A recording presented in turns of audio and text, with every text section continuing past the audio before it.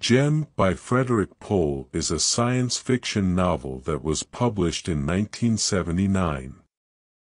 It is a unique book for several reasons. Character development. The novel focuses on the development of its protagonist, Gem, and his journey from a reluctant and isolated individual to a confident and sociable leader. The character development is well crafted, and the readers can relate to Gem's experiences and emotions. Exploration of social issues. The novel explores various social issues such as prejudice, discrimination, and cultural differences. Pohl uses Gem's journey to shed light on these issues and make readers think about their own attitudes and beliefs. Depiction of a complex future world. The world that Pohl has created in Gem is complex, and he has incorporated many science fiction elements into it.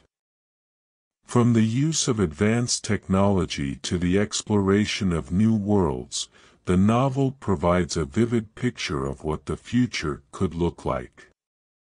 Use of multiple narratives.